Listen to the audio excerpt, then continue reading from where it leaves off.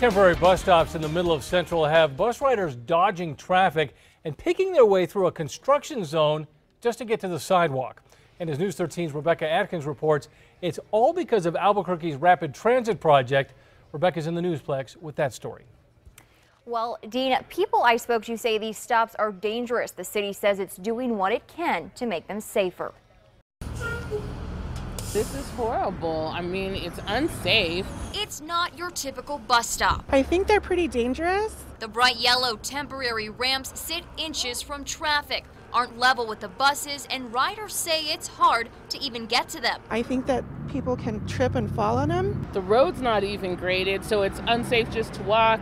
But because of ART construction, the city's transit department had to put the stops near Broadway, smack in the middle of Central. It's really scary, actually, crossing Central, especially because a lot of people go really fast.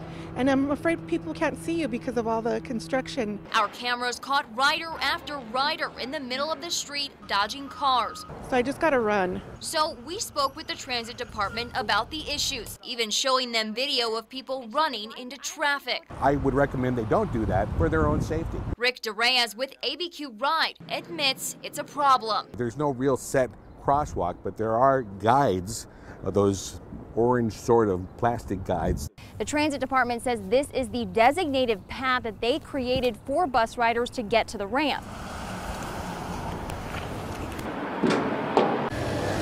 But riders say by the time they get off at this ramp, that path takes them completely out of the way from where they need to go. After we called ABQ Ride, cones were put out to create a safer path for people to use. We found out was in a not very easy place to get to. DeReyes says they're monitoring the stops every day and are making changes, hoping riders have patience with this project. And another complaint we got, riders say these temporary stops aren't easy to find online, but DeReyes says they are on the website and are updated each week. Back to you. All right, Rebecca, thank you. The transit department tells us once those buses can fully pull into those stops, the temporary ramps will be taken away.